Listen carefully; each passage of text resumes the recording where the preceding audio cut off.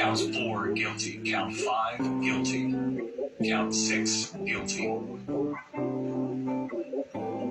As we continue to enter in what we're learning from the courtroom, it's our belief that first 19 counts, I'm being told, the former president has been found guilty of.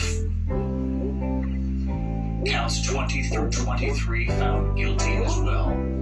So correct me, control room, all the way through count 23 now found guilty. We are now up to count 26. And count 27 found guilty as well. So again, I'm going to pause here. He's been found guilty. 31 counts now of guilty as we wait for the graphic to catch up to the reporting coming from the courthouse. Count 33 and counts 34 coming in right now. Guilty on all counts.